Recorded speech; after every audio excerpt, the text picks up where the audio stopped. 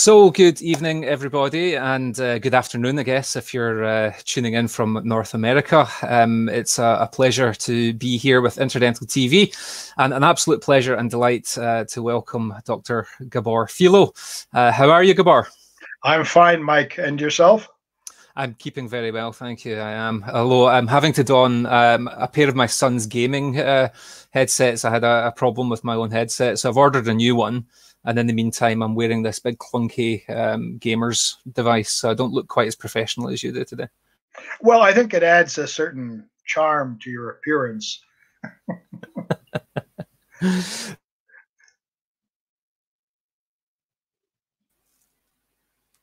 Good, good. Great. So a quick introduction, Gabor. You, if you want to introduce, I guess, yourself, where you work. You're sure, I can do Hamilton, that. Yeah. I'm in Hamilton, Ontario, Canada, right at the tip of Lake Ontario.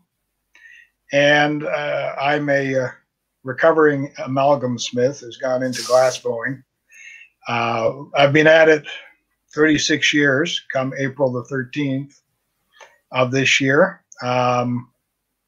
And my true first love, though, is hypnosis and dental hypnosis. And because of that, my practice base is predominantly phobic dental patients.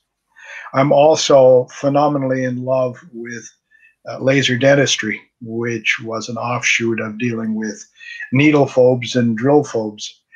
And I can't recommend it highly enough. So that's basically a nutshell of who and what I am.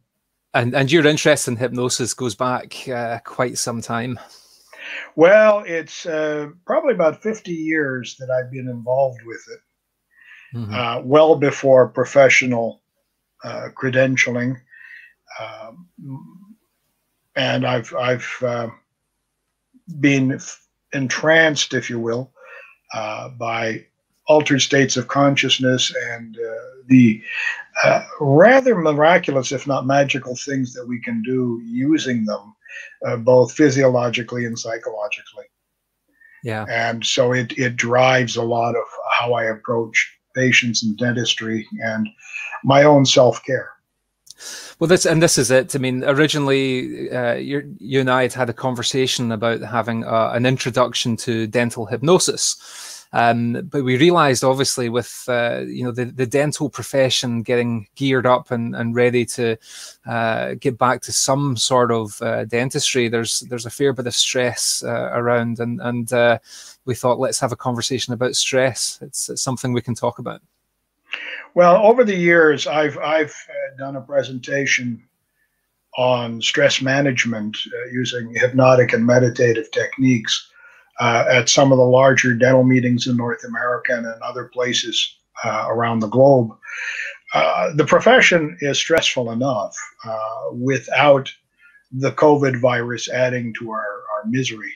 So I think if ever there was a need for some form of self-care that is easy, cheap, portable, and does not require a great deal of energy to master, now is the time.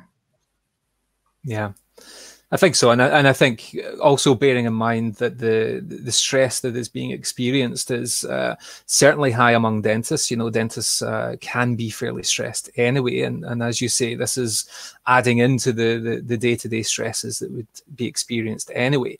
But it's also the therapists, the nurses, the wider team around us who have their own stresses, anxieties, and worries. The laboratories, and of course, not forgetting the patients.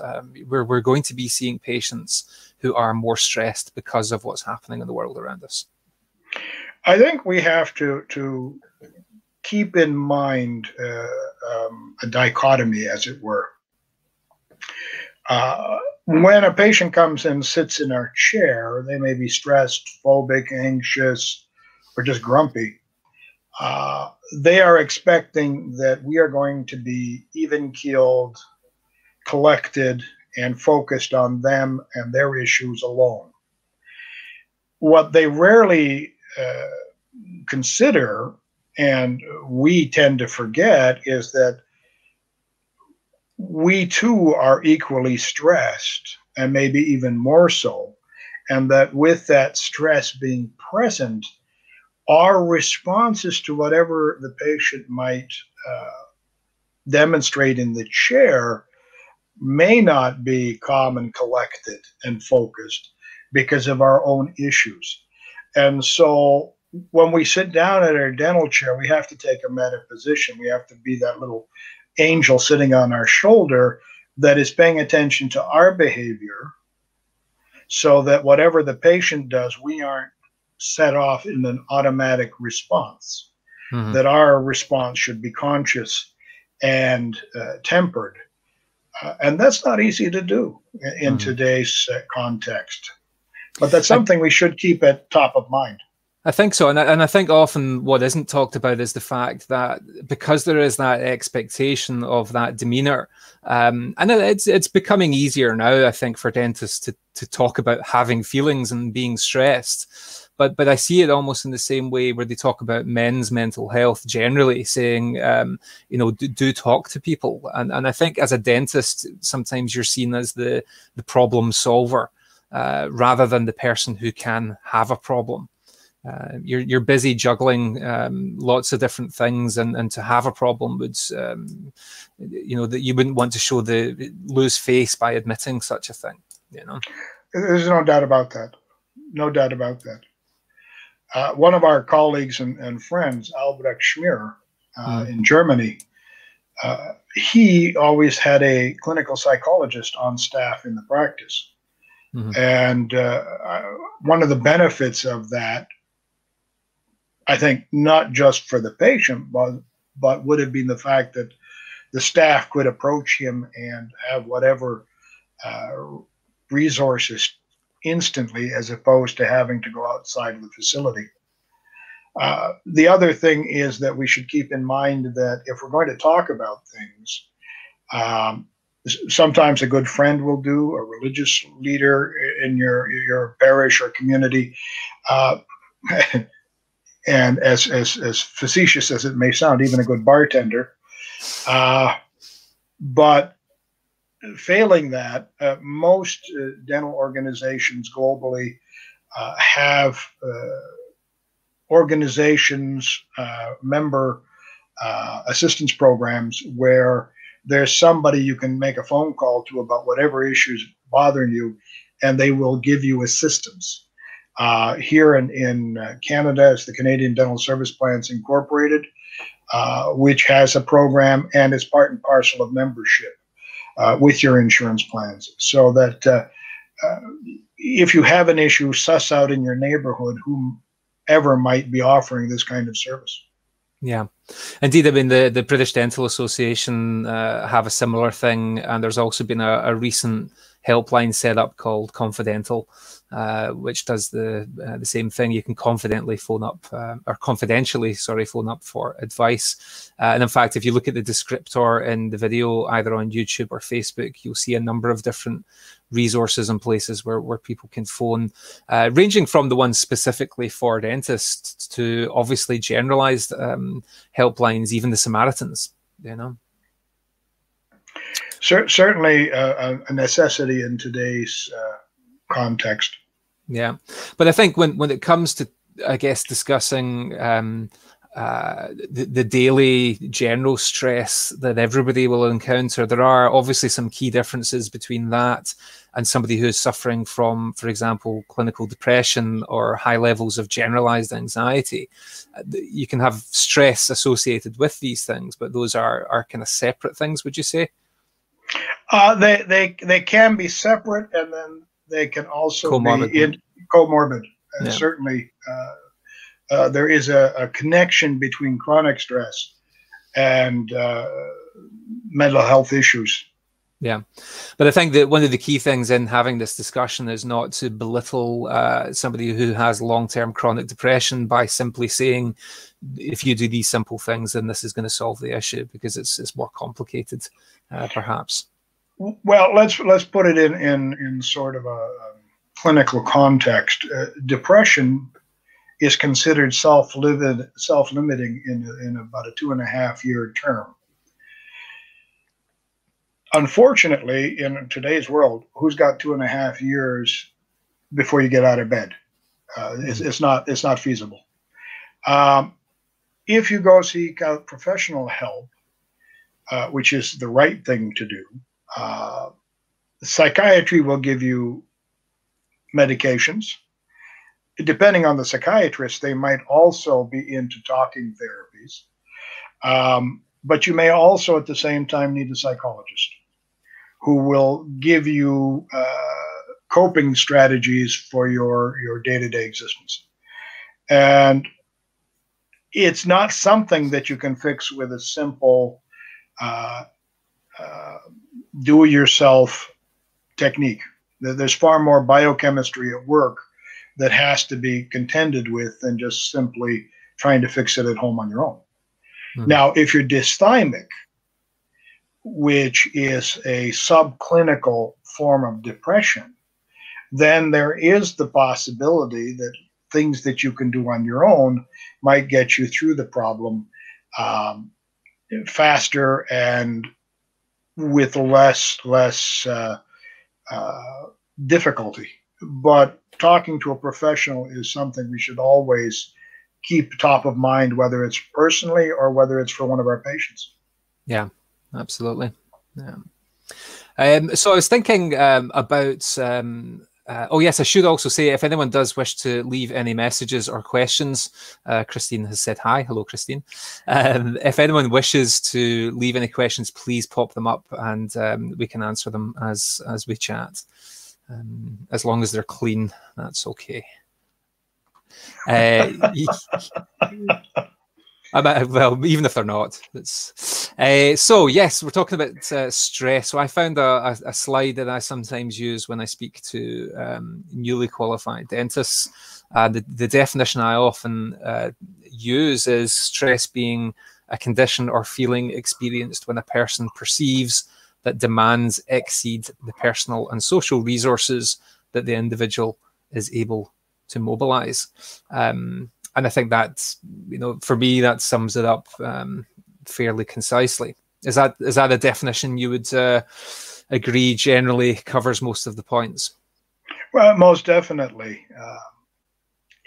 However, being the sort of mind that I am, I prefer to look at the history of stress, if you will. Okay. Evolutionarily, the stress response, that is, having a diminished focus, that is, having enhanced auditory capabilities or a diminishment of them if there is a tremendous amount of external noise going on. The fact that you become fight or flight oriented, all of this is fundamentally there to ensure your survival. Now, depending on the context, and this is where the social part of the definition comes in, it may be a totally and absolutely appropriate thing. It's like anxiety and fear. If I'm walking in the woods and suddenly I'm approached by a bear, having a fight or flight response is appropriate for my survival. If I walk into a dental operatory and have the same response, blind terror, coupled with a focus to see what in my environment is going to kill me, whether it's the dentist or the assistant, that's an inappropriate response. So that there is a very, very close relationship between fear, anxiety, and phobia, as well as stress. And my observation, and I can't give you science to prove it, but the period of time from which acute stress becomes chronic, you're going to get all of these other mental health related issues cropping up in a very comorbid fashion. So the object is to cut it off at the pass, as it were. Yeah. Yes, that's obviously a good definition there from Christine as well. Thank you, Christine. I fully agree. Yeah, and hi to Libby as well. So Yeah, so as a definition, one of the things I quite like as well is the concept of what is known as the stress bucket. Is this something that you have heard of? I'm sure you will have. I've heard of it, and I know you have a slide. I have a slide. You might want to put that up. I have to come peek around the side here. So this is the slide. I'll try and hide. There we go. Let me. So I'll take that banner away. I'm going to put up the banner for where I got this. So I got this from this website, which has a little blog about it as well. If anyone wants to go and see the original. Now, what I like about this model, and apparently it comes from a paper in 2002, is this concept that, let me get my finger right, how can I point? So if you can see at the top here, you have things coming into your stress bucket. Now, the first thing to mention is the stress bucket is, I guess, a metaphor for your ability to deal with stressors. And these stressors can be a variety of different emotional factors. It can even be physical or health problems. It can be anything which causes your body stress.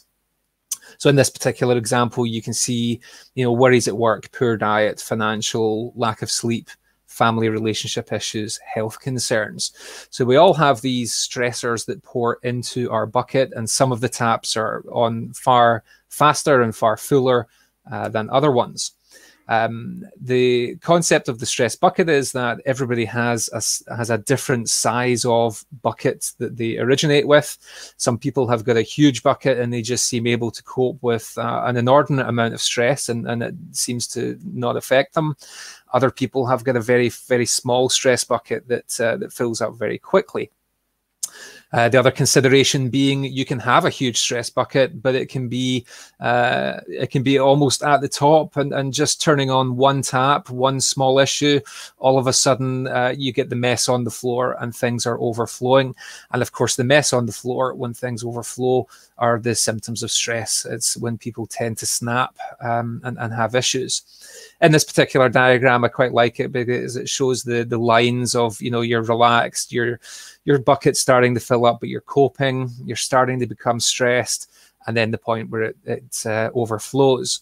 Now on the side here, on my side, you can see there is a tap, but this tap represents unhelpful coping mechanisms. So these are things like either over or under eating, disruptive sleep patterns, it's alcohol, tobacco consumption, recreational drugs, which seem to release a pressure valve and seem to make things feel better for a short amount of time. But actually what's happening is that they are feeding directly back in to the infill, if you like, because they cause other problems. At the bottom, you can see the outlets, and the outlets are a wide variety of things which allow us to keep everything within the bucket. So this is taking time for things you enjoy, mindfulness, meditation, hypnosis, talking to friends and family, good time management. It'll also include having a good diet, good sleep patterns. And these are things I often say to people if they're feeling stressed. The very first thing really to think about is get your diet sorted out, start to eat well, and set yourself regimented sleep patterns. This is when I'm going to go to bed, because once you're eating well and once you're getting a good number of hours of sleep, things can then start to build. You're already releasing some of these issues at that point. So I quite like the concept of the stress bucket as a kind of model, if you like, an explanation for stress. What do you think? Do you like my stress bucket? I think it's a very nice description of what we go through. Yeah.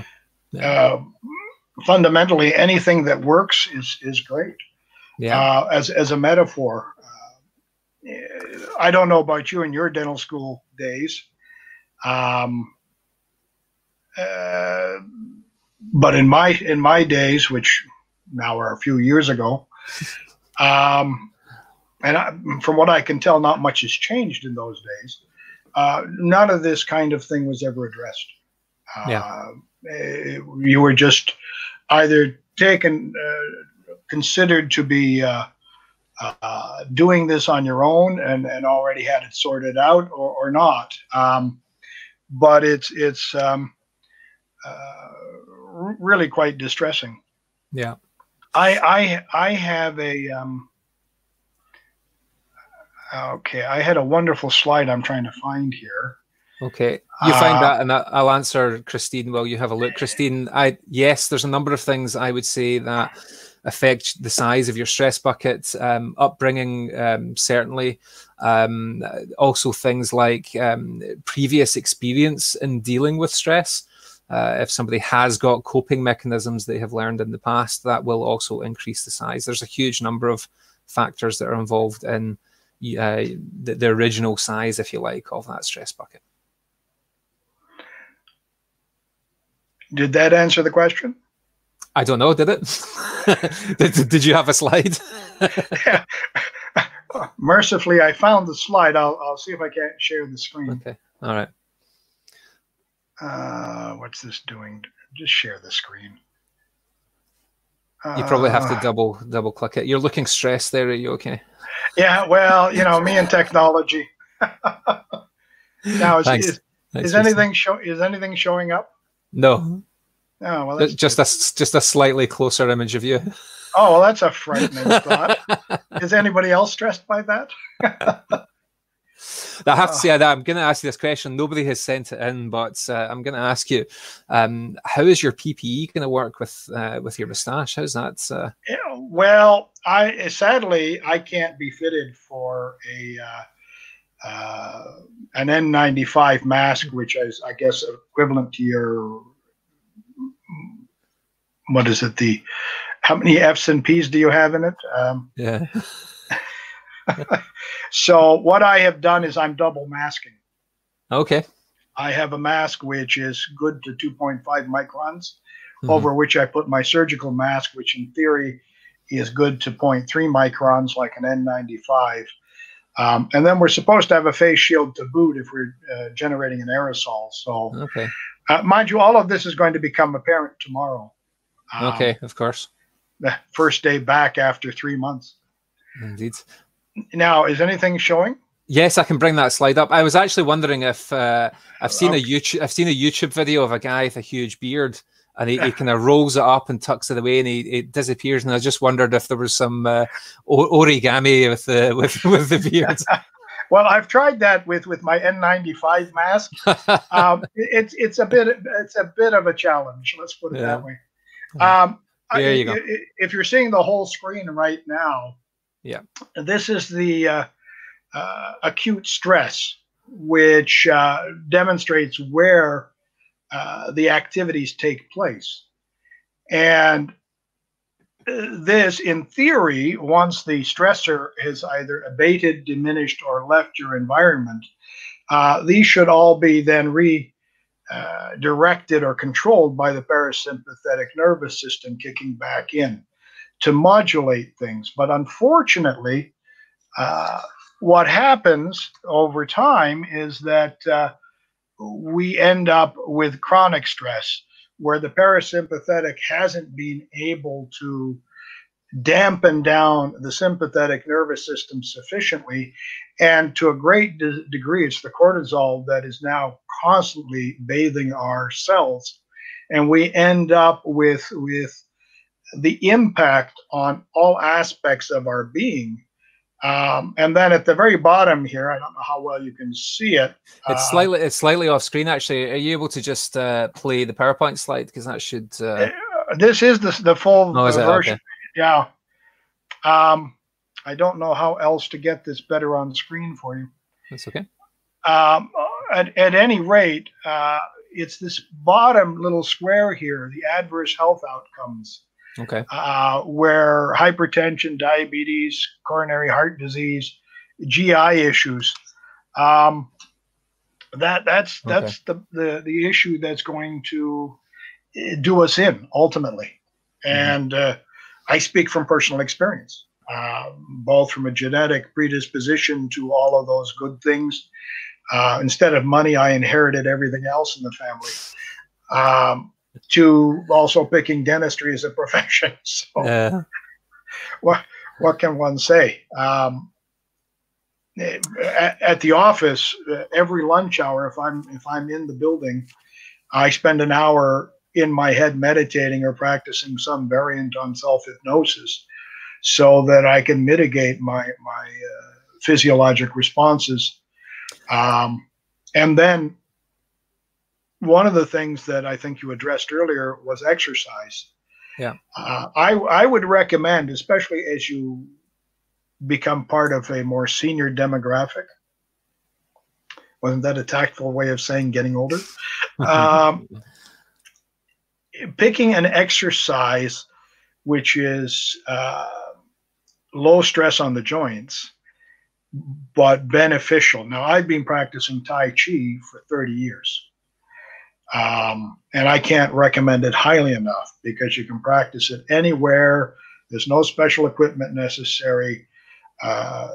Couple of square feet of space is all you need. And it becomes moving meditation if you're doing it right. And studies have demonstrated a very positive effect on everything from the immune system to the heart and your vasculature. So pick that, pick yoga, Pilates, some very low stress demanding exercise, which you can practice on a daily basis. In this last 3 months, I've practiced more Tai Chi than I have in the previous 30 years. And I'm tickled pink that I've had the opportunity, if nothing else. Yeah. For me, one of my stress management techniques is fly fishing. So there's a degree of Tai Chi that comes with that, the movement, and I rarely bother the fish. But actually being standing by the river and seeing a kingfisher and the noise of the river, it's an amazing feeling. And actually it's the reason why I bought the house where I am, because the river is literally at the end of the garden. So I intentionally bought the house that had my own mental escape, if you like. My own special place is literally at the end of the garden, and I can grab a whiskey or a coffee and saunter down. We obviously think alike. My house is backs onto a conservation area. Okay. So you name the critter, it comes and lives in my backyard, from deer to chipmunks. So there is something about hiding in nature. And I think that's something the Japanese call it nature therapy, basically. And it's something that our artificial lifestyles also add to our stresses, because we are divorced from the rhythms of life. I'm an avid Boy Scout leader. I've been at it for 56 years. And every year, unfortunately, COVID has prevented it from this year. But I go to camp. Our central training camp is in New York State. And within a day, your biologic rhythms, your circadian rhythms, and your ultradian rhythms adapt to functioning with the rhythms of the day. Reveille is at first light, which can be at 5 in the morning. By 9 o'clock, when the sun goes down, you can, if you're paying attention, you can become aware of how the body is now beginning to shut down for an evening's rest. So that being in nature is phenomenally beneficial. It really is. Do you know, I even did something a while ago. I set up a video camera and I recorded an hour of footage just from the side of the river in my garden.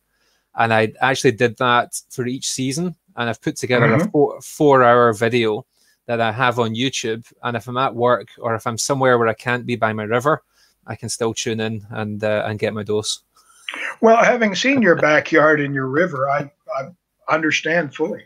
Yeah, well, you can now visit. I'll send you the link. I'll put it up in the... Let me know. So, I guess before we get into some of the techniques that we've both learned over the years that may be helpful, when it comes to the signs and the symptoms of stress, I've taken a short note of some things here, but we all recognize what a lot of these things are from personal experience.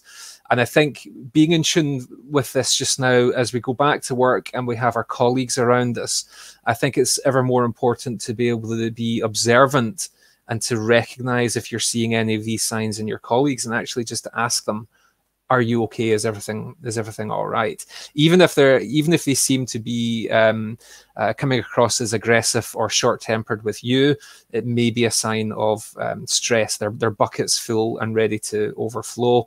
I often will have this conversation with patients, because anxious patients can sometimes come across as being a little aggressive or a little short-tempered, but actually it's because their stress bucket is right at the top. And if you keep them 3 minutes late, that's another tap, and it's all over the floor at that point. So recognizable signs and symptoms: irritable, anxious, racing thoughts, not enjoying things, feeling depressed, losing a sense of humor, feeling dread, feeling worried, feeling lonely. And the behaviors that people might display would be a difficulty in making decisions, avoiding troubling situations, short-tempered, an increase in parafunction, so nail biting, skin biting, smoking or eating habits changing, a lack of concentration, amnesia, feeling restless, perhaps getting tearful and crying. And then the physical aspects, the list I have here: panic attacks, sleep issues, a loss of libido, feeling tired, a change in bowel movements, either being constipated or being too frequent, diarrhea, headaches, chest pains, high blood pressure, indigestion, heartburn, feeling sick and feeling dizzy. It's quite a list. Now, I think one of the features of that list is the overlap with anxiety. Not as a mental health issue, but just generalized anxiety that people would have. Of course, the concern is that this is going to become a chronic problem, which then is going to be very hard to ameliorate. Indeed. So obviously there are a lot of things that are going to be causing people stress just now within all of the healthcare professions. And we're not here to discuss PPE and SOPs and all the other things that are causing large inflows of water into people's buckets. But really to talk about what are some of the things that we've learned over I kind of worked out our combined 75 years of study and work within the field of hypnosis. Because when we learn hypnosis, we learn a whole range of techniques that actually can be applied while a patient is in trance, but also can be applied as a straightforward single takeaway technique. I think we should look at the simplest method first, and that would be breathing. Most of us, I mean, if you have children at home, you know that when they're infants, they have a very diaphragmatic breathing pattern, which as they become older and in theory more mature, becomes the thoracic breathing pattern that we have. And when you're stressed and anxious, that becomes very, very evidently thoracic. So I think if we look at any tradition in meditation, and even in some of the relaxation-based hypnotic inductions, it all starts with breathing. Yeah. Now, for those that have encountered yoga in some capacity, there are 50 different breathing techniques. And if you're going to do that and have not had experience, I would find a good teacher for those. If you're into Tai Chi and Taoist thought, as I am, I happen to be very fond of their breathing technique, which is a somewhat different. In general, and one of the simplest breathing techniques is just to take a deep breath and expand your diaphragm. And we've all done that. And there have been studies that show that 4 deep breaths a day, which isn't particularly a lot, are sufficient to modulate your blood pressure. So if you're going to do it consciously, the method I enjoy is the Taoist approach, and Pilates has also taken advantage of this technique. And it bases itself on a visualization and an awareness of your air pattern. So you'd sit comfortably, you'd inhale, and the object would be first to feel the air going down the back of your throat. Now, as clinicians, we always want to inhale through our noses, and that's for the production of nitric oxide, which is crucial to our hypertension maintenance in general, and is generally speaking a very important biomolecule. So you're going to inhale through your nose, you're going to exhale through your mouth. And the object is to feel the air go down the back of your throat and into your lungs. And with each inhalation, you're going to observe the breath pattern, and you're going to increase your thoracic cavity, but you're not going to change the position of your diaphragm. So what you're ultimately going to do is you're going to have the air go in, you're going to be aware of it as it increases your lungs sideways, as your lungs push against your back, and as the tops of the lungs push up against your collarbone. And you just keep breathing in this fashion, but you don't change the diaphragm's position, at least not consciously at any rate. And you do this and you let it cycle. And ultimately, you want to be able to do this in a continuous motion that is inhaling and exhaling without stopping in between. And the whole exercise should be very, very gentle. There shouldn't be any straining. Yeah. It's actually, I mean, it's a great technique, but one of the points you made there is something that I teach patients with a strong gag reflex, which is the importance of avoiding holding your breath and have that continuous flow of breathing. Yeah, very important. Is there anything else you'd suggest for breathing techniques? Well, I came across a few years ago the 4-4-8 breathing technique. And that is the concept of breathing in for the count of 4, holding the breath for a count of 4, and then breathing out for a count of 8. Now, obviously, this is a short-term technique. I believe it is very good for somebody who is having a panic attack. It will help to bring somebody down. I also wondered as well, and I wonder what your thoughts are on this, because I believe there is a physiological switch which happens when you adopt this breathing pattern with regards to the kind of switch between parasympathetic, sympathetic systems is what I read anyway. I wonder as well, because when you think about the breathing pattern 4-4-8, it actually is very similar to a smoker's breathing pattern when they're inhaling a draw of whatever substance is relaxing them. And I just wonder, I wonder if the physiology of smoking and that breathing pattern may actually be part of what is relaxing the person as well.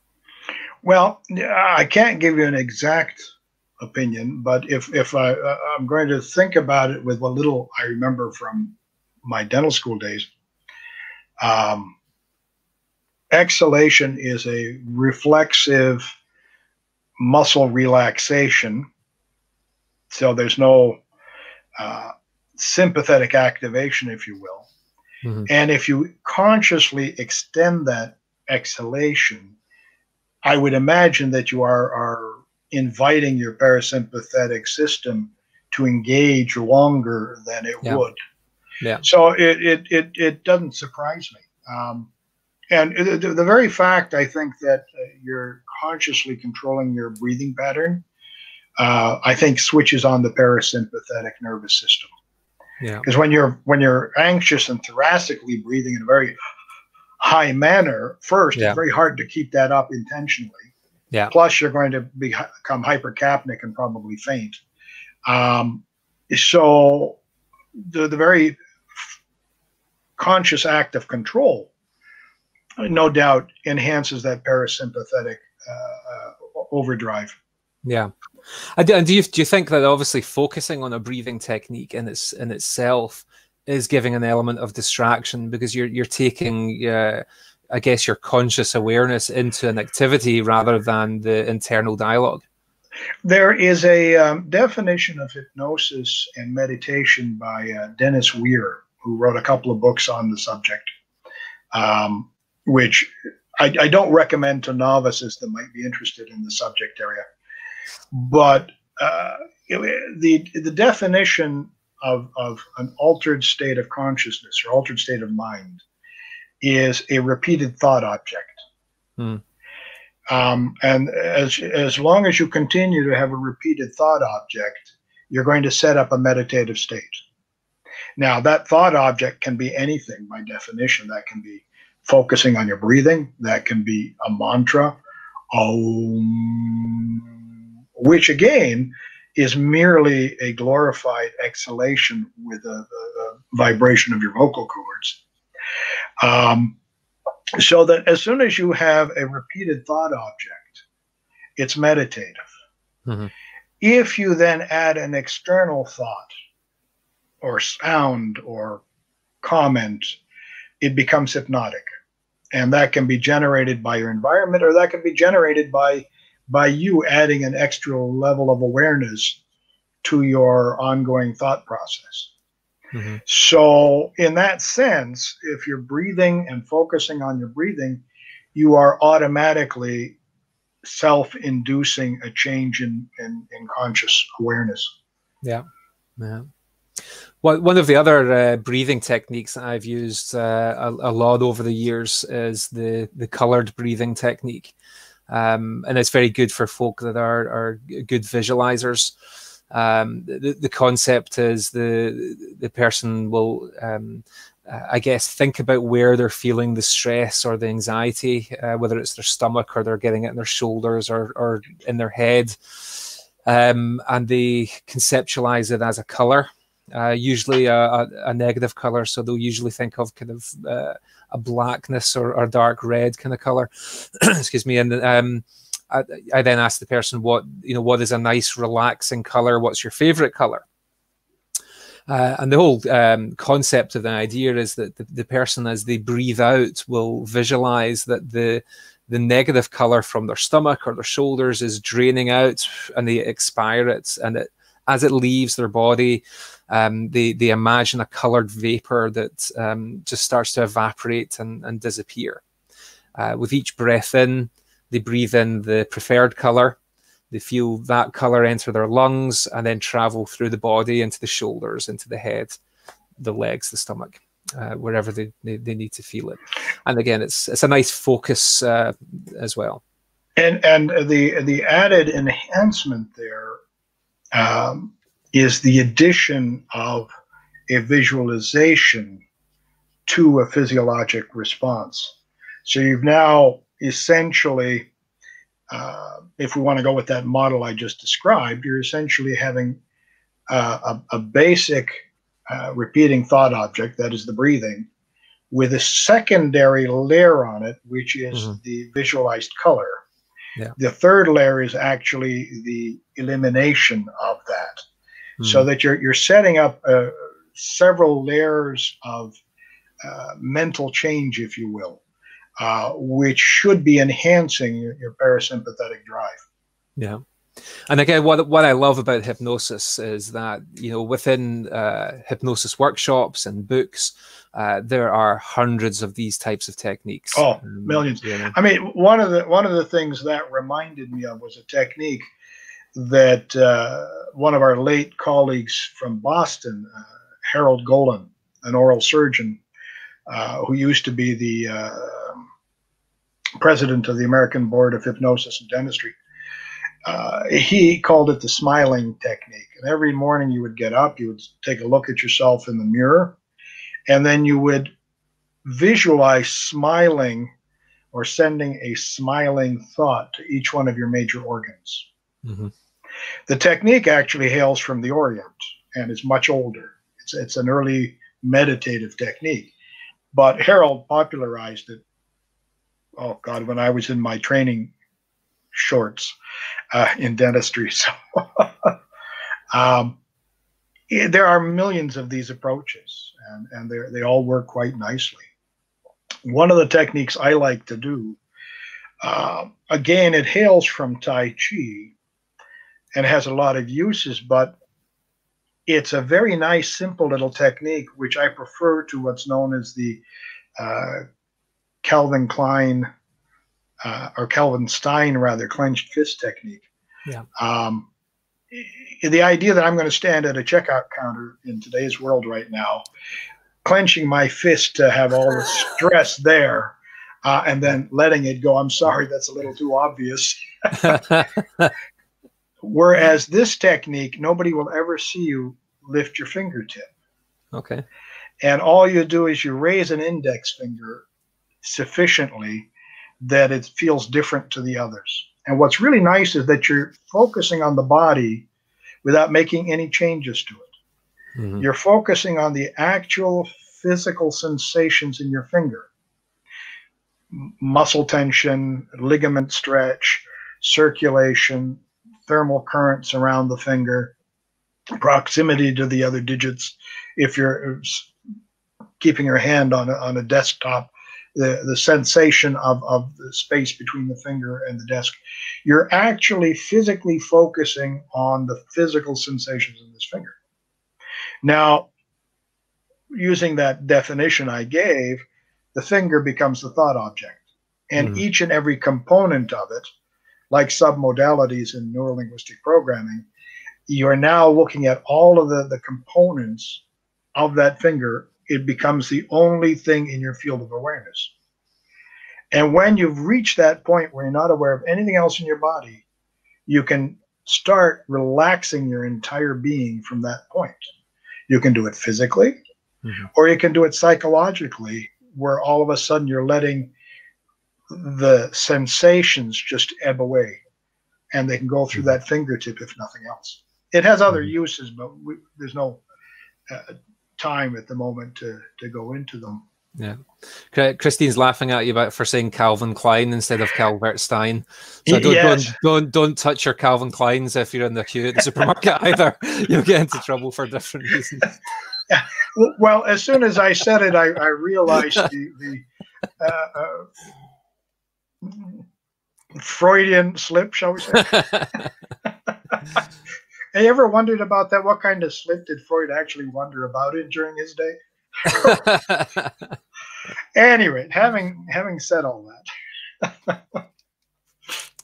that, yes, and in fact, that concept is similar to how we will sometimes utilize anchoring techniques as well. Again, it's a physical, sensory technique that can be used that can help to shift how you're feeling. I'll often explain anchors to my patients, and I'll refer to it as almost like a bank account of positive feelings. Okay, now the only way to be able to access these positive feelings is if you've built them into the signal. Now, anchors are like triggers, I guess, and most of the time we experience them. It's a spontaneous thing. It's nothing that's been set up. It's just happened naturally. So a particular smell of cooking scones that takes you back to your grandmother's house when you were 9 years old. It can be negative as well. You know, the patient that says they walk into the dental office and they get the smell of the dentist and the bad feelings are suddenly triggered. So it's something physical. It can be music. It can be the smell of an aftershave or perfume, a hug. All of these things create emotions and that are then anchored within us. And for that reason, they can be reaccessed. Again, if you've never set up an anchor, then it will only ever happen spontaneously and in a random way whenever you encounter that particular trigger. I think one of the things that you haven't quite said yet, but is worth mentioning, is that there is a need to be aware of what an anchor is, how easy it is to generate an anchor, which is why when we're doing our thing in the operatory, we have to be consciously aware of everything that's going about the patient. Yeah. And one of the nice gestures, which is something I learned from my buddy and mentor, Vic Rausch, to put Victor into context, he had his gallbladder out with nothing but self-hypnosis back in the mid-70s when they flayed you like a fish before microsurgery was even dreamt of. He walked off, he got up off the table and walked back to his room after the surgery. He's done also, I have videotapes of him doing all sorts of other things to himself, surgical extractions of fractured sevens and cysts and things. And one of the nicest anchors and the easiest anchor, you have a patient in the chair, regardless of how the appointment went. Before you sit up the chair, you put your hand on their shoulder and you compliment them on how well they've done. You've now set up a double anchor. If you use your voice tonality to emphasize the phrase of how well you've done, as well as the hand on the shoulder, you've got two sensory modalities anchoring a positive emotion in the patient. Yeah. So the next time they sit in the chair, you can trigger all of that by just putting your hand on their shoulder and telling them we're going to have another wonderful session together. Indeed. Indeed. And of course you can learn the anchoring techniques. God, yes. And there's a huge range of different signals and things people can set up for their anchor. I tend to like the old finger, either the middle or the index finger together, because somebody can be standing in the queue or sitting in the waiting room and quite easily. And I will, if any of my team will see me before a particularly difficult patient, you might just notice a little finger signal before the person walks in the room. But as I say, you have to program in the emotions that you're looking to tap into have to be programmed in. Now, when I first learned this technique, when I studied hypnosis, it was taught in a capacity of imagining you were relaxing on a beach or somewhere calm.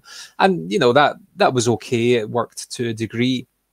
What I then realized is by actually programming and adding things into this technique as they happened.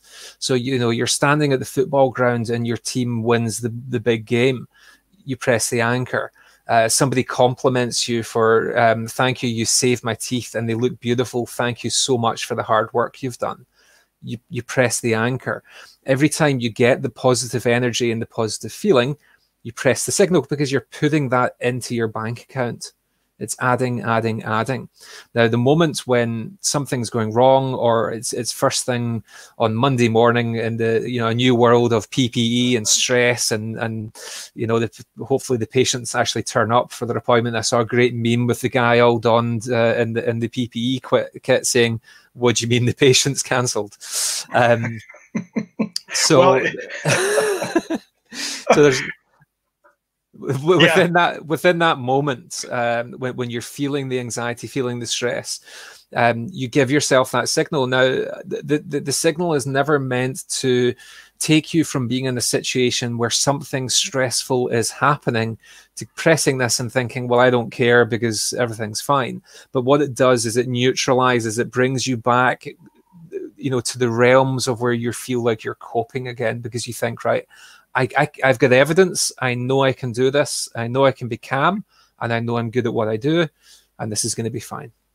I think too, if you think of firing off your signal as a method of regaining control, when you have a sudden stream of anxiety and stressful thoughts, which in the East is the monkey mind, chattering away incessantly into the future, setting up more anxiety.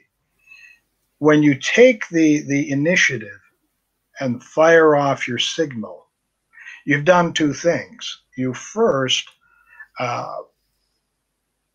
focused internally on your own volition. It's not your monkey mind chattering. You're now taking control. Mm-hmm. Secondly, this is an induction cue to reify a series of altered states of awareness or mindset, which you used when you actually anchored each of those positive emotions. And so you're consciously going from we'll call it a sympathetic trance state to a parasympathetic trance state where you're in charge and in control. And it will mitigate your situation enough, or should mitigate it sufficiently, so that you can then take control of whatever it is that's causing the stress. Yeah. Without melting down. Mm-hmm. Well, absolutely, and I highly recommend this type of technique. I've taught it to hundreds of people. My children all know how to do it. If they have a swimming gala or a test at school or the first day at school, they know how to access their anchor. Now, when you do anchors, my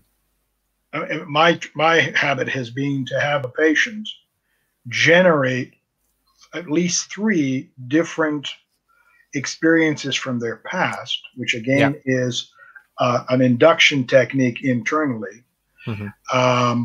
which I then anchor with the same anchor so that the bank builds up. Yeah.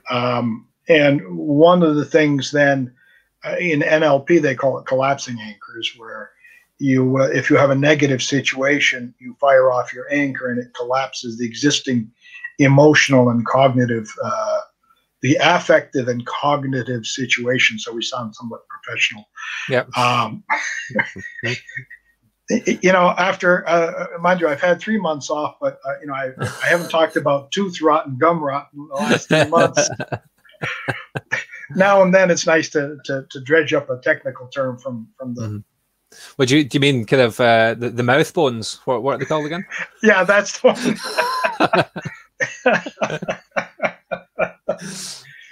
Yeah. So wherever we were on that, now that I've been distracted.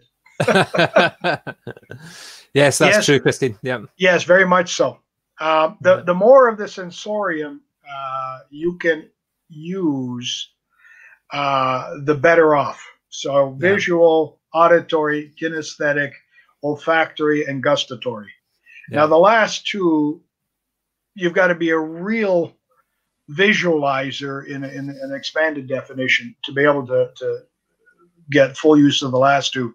But the first 3, most people can do. And if you can take any anchor and stick those 3 concepts to it, or 3 sensorial components, it's going to be that much more powerful. Yeah, indeed.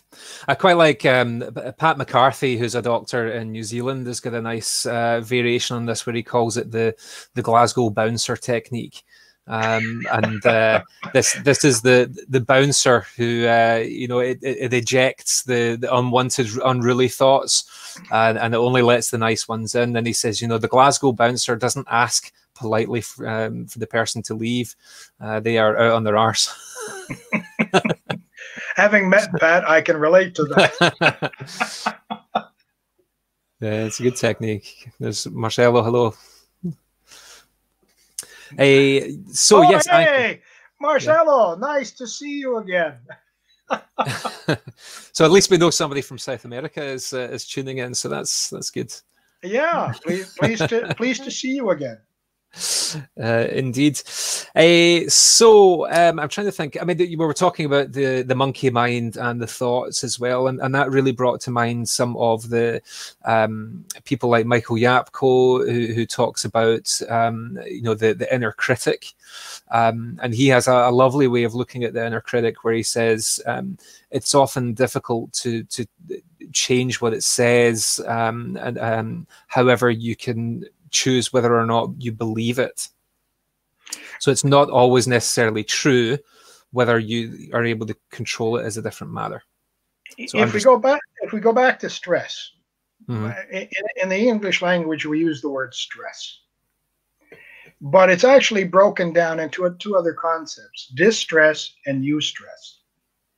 And one of my favorite descriptions is a roller coaster ride.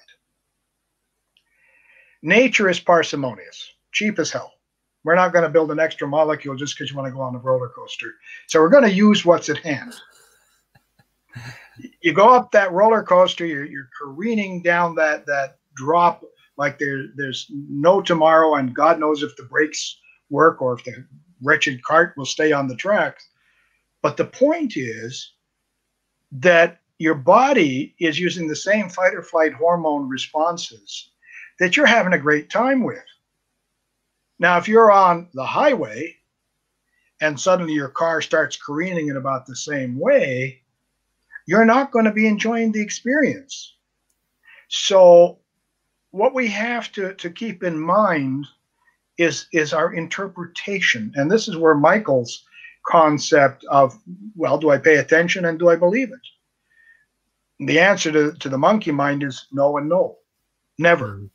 And the same with everything else. But what I think is absolutely critical is to realize that you're being sucked into that vortex of negativity and then stopping yourself. And this is where cognitive behavior therapeutic approaches come to play, where you stop the thought process long enough to realize that you've now got to be consciously making a decision about these thoughts versus just going along for the ride. So I tend to like Michael's perspective. And just as a quick advertising for Michael's books, he's the only psychologist in my entire career that ever talked about hypnosis and depression. And using it with the depressed personality. All of the references before Michael would basically tell you to run the other way if you're dealing with a depressed person, never to use hypnosis with them. And in that sense, he's had some truly interesting insights into hypnosis and its applications. Yeah. Just as a quick ad for him. Yeah, no, and his books are fantastic, and he is also a phenomenal presenter as well. He, as a dentist, as you say, sitting in on a hypnosis lecture from a psychologist about depression, it is actually massively entertaining, and he keeps you the whole time. He's excellent. Well, not only is he excellent, but he's got to a degree of a lot of the mental health practitioners using hypnosis, Michael does tend to have a larger overview of the field. Yeah. Unlike a lot of them, which is nice to see. So if you ever get a chance to listen to Michael or buy one of his books, highly recommended. And the other thing, and I've got to give him intellectual credit for acknowledging in his book on mindfulness meditation that it is with each ring you feel less and less stressed. And no, I'm wondering why the wife isn't picking up the phone. Well, first I was trying to identify the source of the noise. So my orientation to reality is affected. Yeah. If you look at mindfulness meditation, which is all the rage right now in psychology and mental health, it's not true mindfulness meditation. It is a synthesized, applied meditative technique used by psychologists. And Michael, God bless him, acknowledges that in the introduction to his book. And very few of them ever do. It's a shame we don't have a lot of time to go into the full nature of meditative techniques and hypnotic techniques. Well, that's going to be our next show. We'll do that. We will do it. I also realized here, I noticed that behind us we've got our bookcases, and they're quite nicely lined up. Mine's maybe a little at an angle, but ironically, it's probably many of the same books that are sitting there. I would say, because the section that you see behind me is my hypnosis library. Okay. With everything from ancient dental hypnosis books to Yep. books that even you've got chapters in. So there you go. There you go. Well, a full disclosure here, mine, these are my hypnosis books, but the full hypnosis library is on the other side. These ones were put in the side here because actually that's my whiskey cabinet, and I felt it wasn't professional to sit with all the whiskey behind me. So that's me letting you see behind the curtain there. on the other hand, that's a good meditative technique as well. Well, it is, but actually, you know, we started up the Dentistry Whiskey Appreciation Group, and yes. It's a great, you know, whiskey is a great hobby. It's each distillery from a beautiful, wonderful part of Scotland. Each bottle has its own story, its own nuances, and it's a really fascinating hobby to have. With the caveat that you have to enjoy it responsibly and avoid the dependency, which is the serious part. I until I ended up in your neighborhoods, I was, I mean, to me, whiskey was whiskey. I mean, there was one basic production technique, and that was it. Having now had the opportunity to sample some of your finest from your different regions, I have a whole different approach to appreciation. And my own cultural background, we make brandies out of everything, plum being my favorite. And I'm very fond of a good cognac and especially a fine Armagnac. But I've now become a fan of whiskey. Excellent. Well, we have plans to have dentistry whiskey meetings. So as soon as the world gets rebooted, we'll enjoy a dram and some CPD. Yeah, that would be excellent. but in all seriousness, we are going to meet again, and we're gonna have a much fuller discussion about dental hypnosis as well. With regards to any other stress management techniques, is there anything else you can think of that's worthy of mention? Well, in terms of stress management as a whole, and you started it out by defining the fact that it's not a single technique, it's a lifestyle. Yeah. So that you have to look at all domains of life, and they have to be accounted for: nutrition, exercise, you name it, including spirituality, which tends to be left out. Now, in terms of spirituality, depending on your background, for Catholics, any one of the very short prayers is a nice way to turn it into a meditative process. In terms of a more esoteric approach, there is from Hawaii a thing known as self-identity ho'oponopono, which is based on the following four statements: I love you, I'm sorry, please forgive me, thank you. And you just repeat that four statements in any order continuously for a predefined period of time, 10 minutes, 5 minutes before you go to bed. And I would recommend anytime you want to engender a physiologic change, do it at bedtime. Say what are the four statements again? I love you. I'm sorry. Please forgive me. Thank you. Okay. Now, I'm just hoping nobody's just tuned in at that one particular bit. Yes.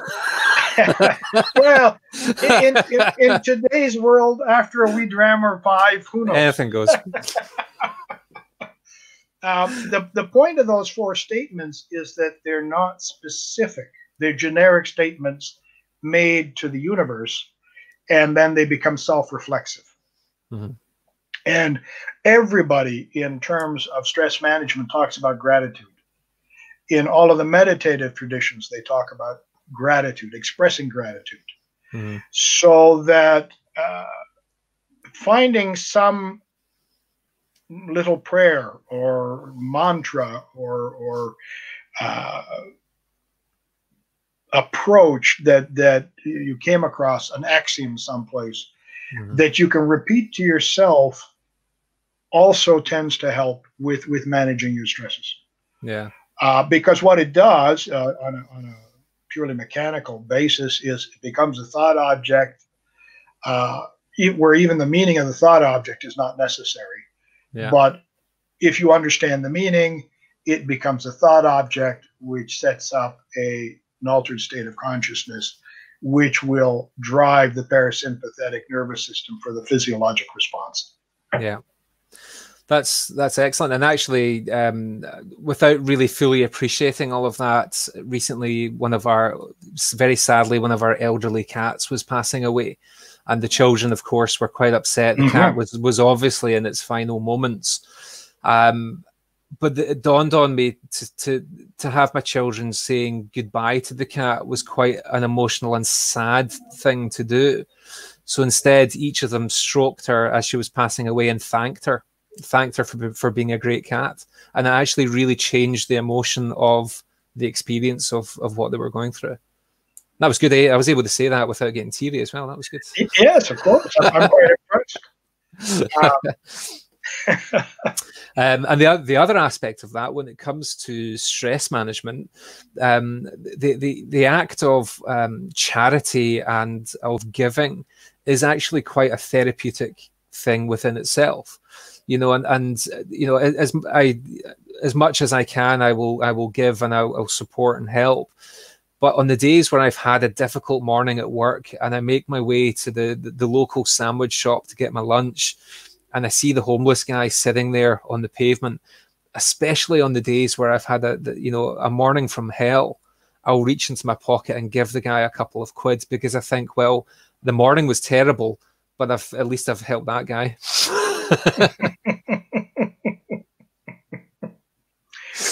Funny how that is in our business.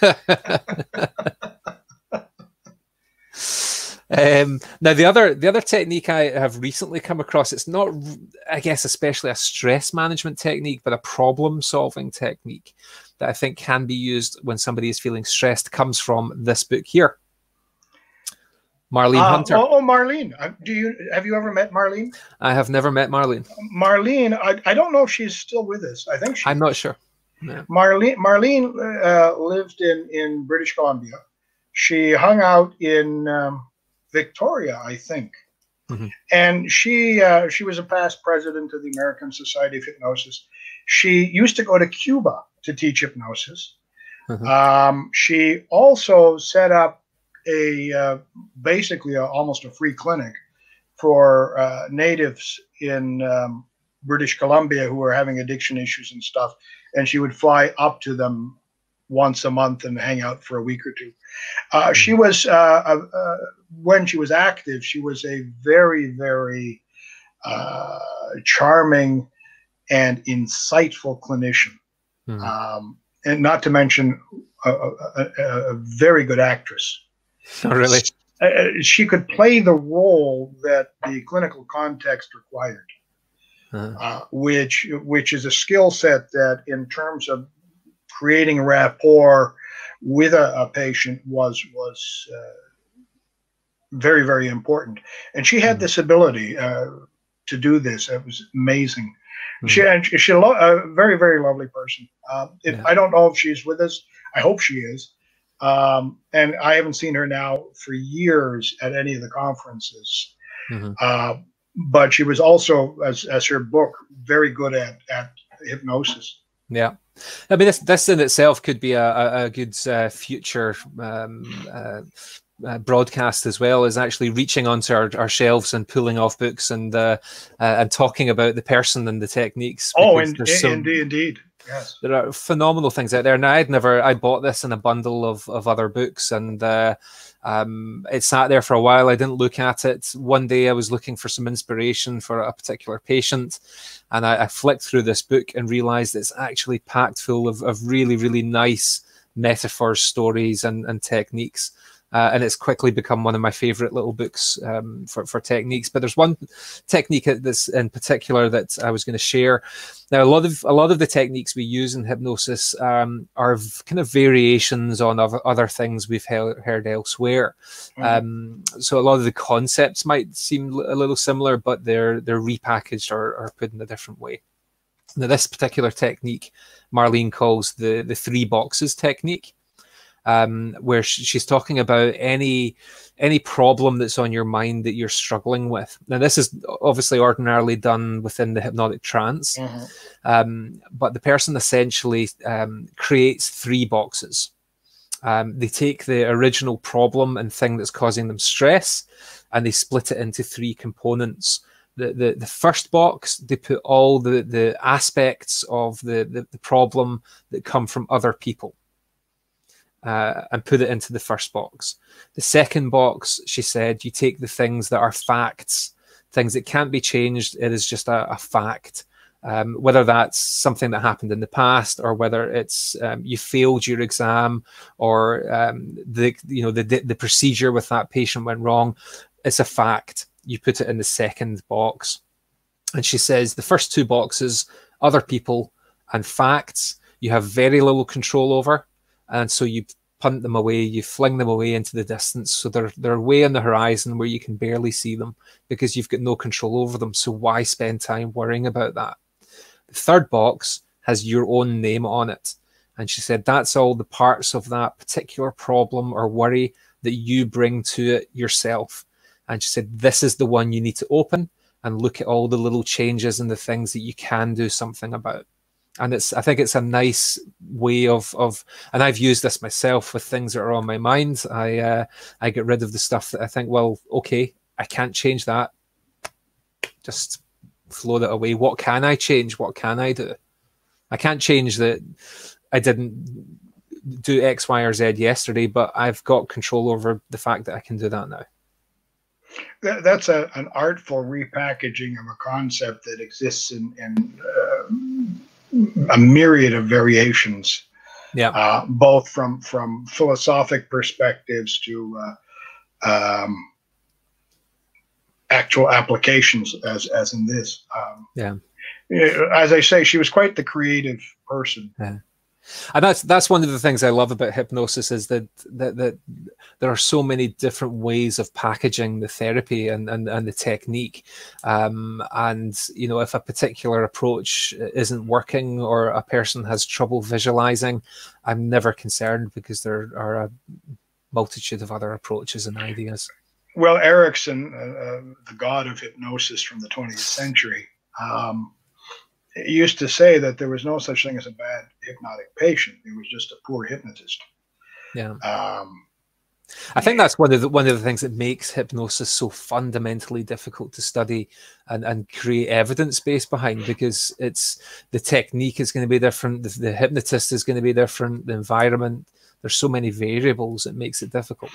It's an art, and the fellow I referenced earlier, Weir, his first book was called Trance: From Magic to Technology. The bottom line of it is that we really are dealing with the art of interacting, as opposed to anything else. And there you can be quite personally talented. You may have to learn your talents and skills. Or you may be absolutely horrible at it, and yet it may still work. Yeah. And it may work well, because at a certain point, it's not about you; it's about the patient. Yeah. There's a fantastic quote from the 60s. Somebody called Stolzenberg. Yeah. who says dental hypnosis. Yes. Yeah. Who says the more training a practitioner has in hypnosis, the less they have to use it. And it's very true. It's my phrase has always been not to do hypnosis, but to become hypnotic. Indeed. So, and that's the way you walk into the operatory. The moment you walk in, you've read the signs, you listen to the symptoms, and then you just be. And it should ultimately flow. Yeah. Yeah, and that, it's certainly very valid as well, that there are going to be challenges with that in the way we work when we go back, because if we are meeting our patients while we have masks on and gear on that covers our faces, our patients are intuitively going to lose a lot of the compassion that they see that we have towards them.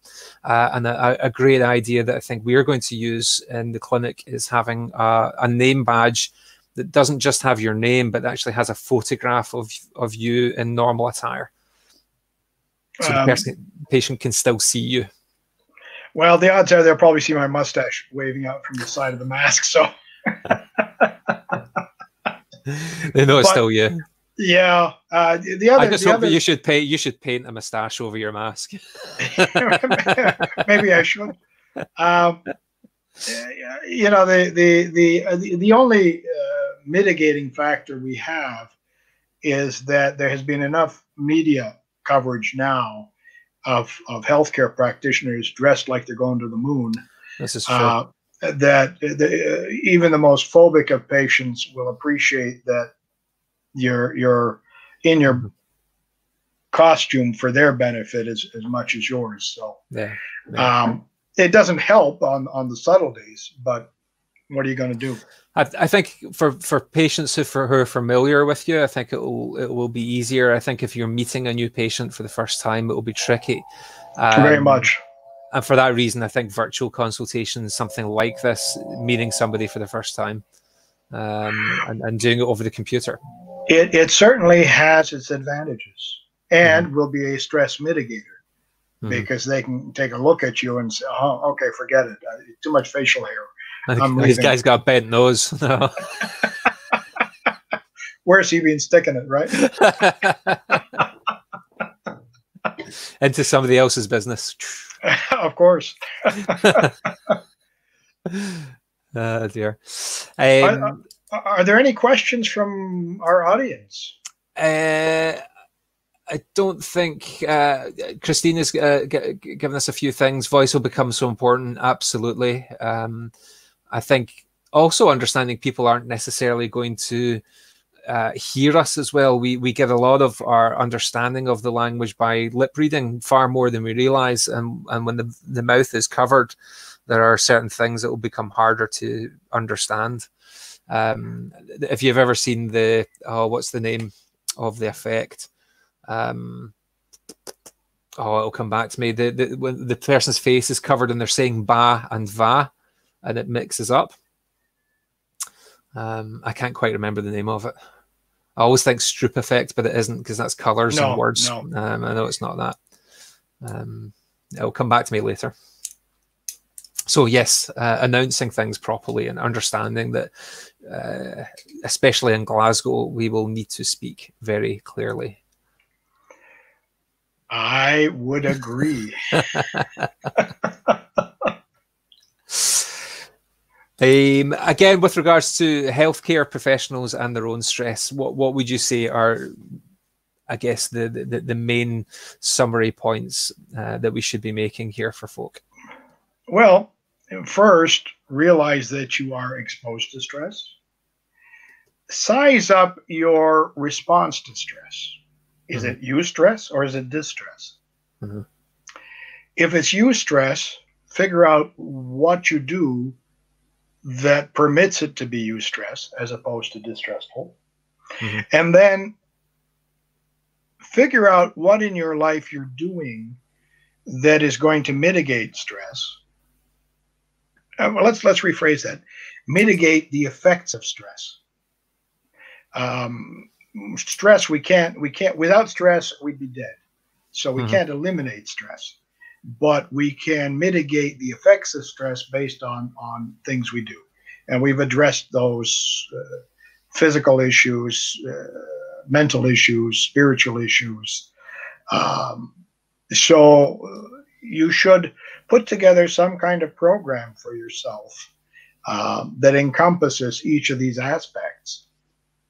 That you can follow, not slavishly, but on a consistent enough basis that even if you're going to be exposed to distress, it won't be as impactful as if you didn't have any kind of methodology to deal with it at all.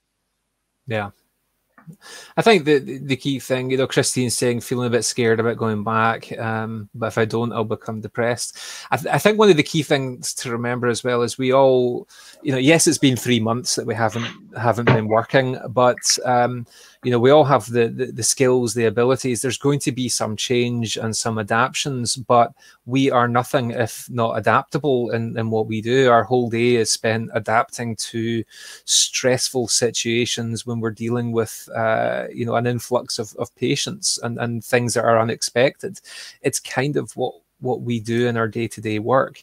Now, as much as is possible, take things easy on yourself as you're going back. You know, be aware of the fact that obviously, because it's weird when you go back to work after you've been off for 2 weeks, let alone 3 months.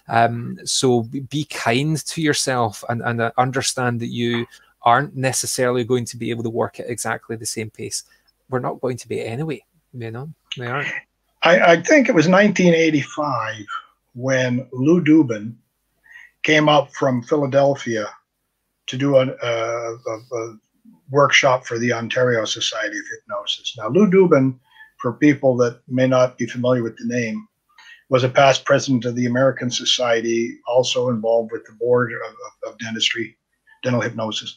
He was also an oral surgeon, a board certified psychologist, and a diplomat of forensic dentistry. He was about 5'2", bald as a cue ball with a Pancho Villa mustache. Mm-hmm.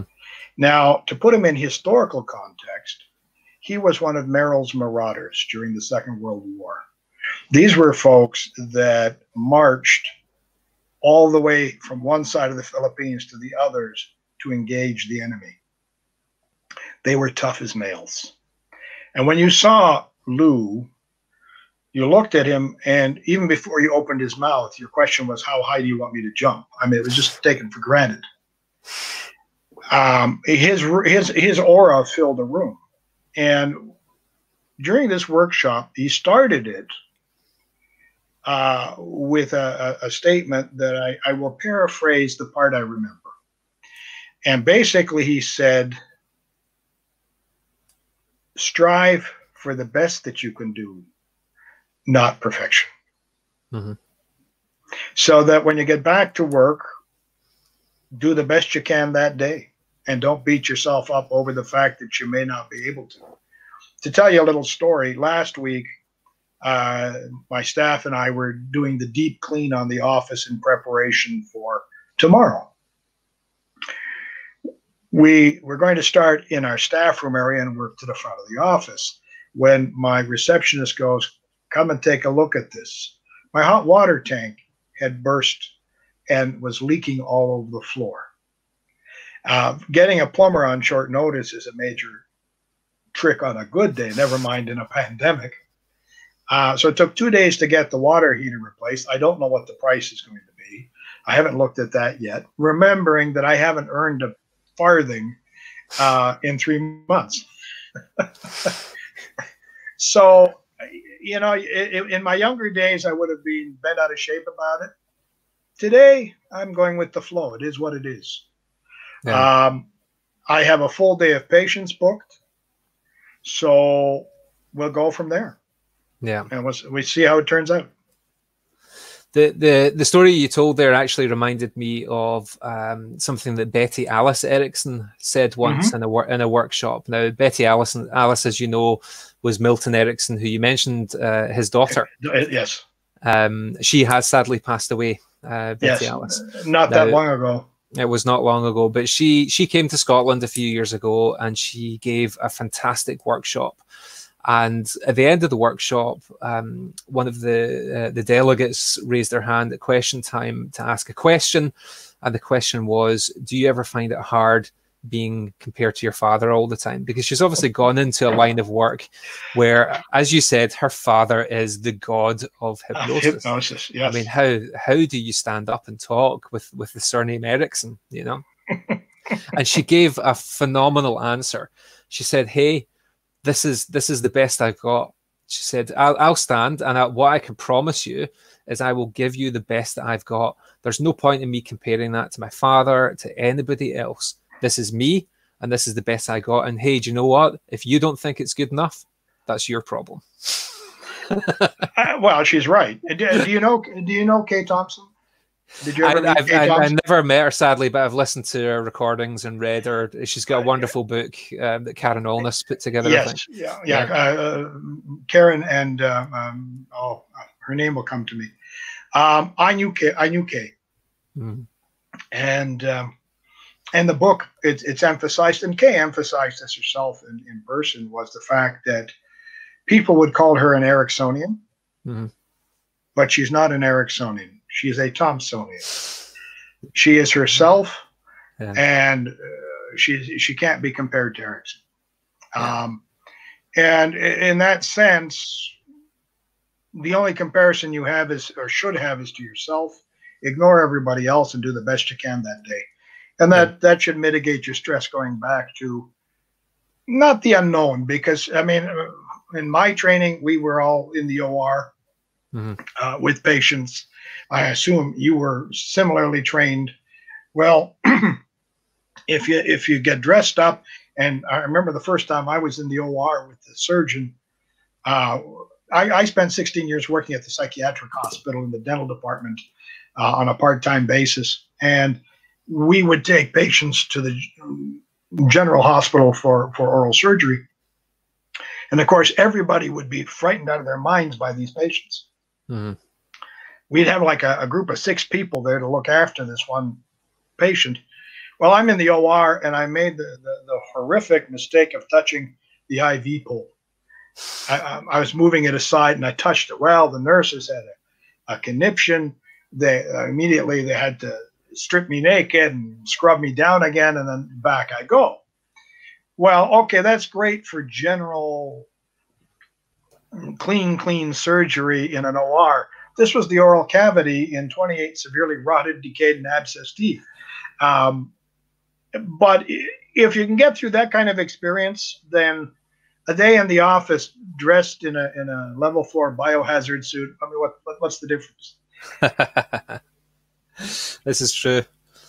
It reminded me of Code 23. That's what it is. I think it's Monsters Inc., where the sock is in the back of the monster and he gets shaved. That's what it reminded me of. Yes, I remembered as well. It was the McGurk effect was the thing I was talking about. Okay. And that's called the McGurk. And if you look it up on YouTube, it's fascinating. Very interesting. Yes, Christine asked another couple of questions. What have we got? She's asking, what are you doing tomorrow? Are you seeing emergencies only? No, actually, I've been seeing my emergencies for the last 3 months. 80% were done over the phone. 20% I physically had to see in my level 4 biohazard suit. Okay. Tomorrow, see, the difference is England tomorrow. It's the first day that they can go back and physically face to face with patients. Now, we've been given the permission to do essential dentistry. Okay, yeah, we've had hubs to do that. I guess I don't know if it's more if it's more difficult if it's more rural in Canada. I mean, I would imagine that's very difficult in Newfoundland or some of the remote areas. If there was only a hub that was available, you know, it's a 4-day round trip. You know, yeah. PEI, Prince Edward Island, has 13 dentists for whatever size population, which is probably some suburb of Glasgow has more people than they do. Depending on where you are, yeah, it's going to be a bit of a challenge or more of a challenge. So tomorrow I'm going back to within our new guidelines with 15 minutes between patients. And because I do laser dentistry, I get done faster anyway. Yeah. So there'll be plenty of time for the operatory to dry up after it's, hosed down with disinfectant and the rest. So I'm seeing the people I sent off to the endodontist during the 3 months. I'm doing final fillings, a crown prep, and a few other things that have to be done because they're just going to get much worse if we don't get at them now. And slowly but surely we'll get back up to some degree of speed.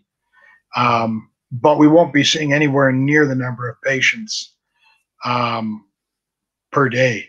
Yeah. According to our current guidelines, it's 15 minutes between patients. Okay. For fallow time on the operatory. A week before that, depending on the hour change, the air changes per hour, if you had only 2, it was 3 hours between patients. Wow. I have 14 in my operatory without doing a thing, so I was down to half an hour.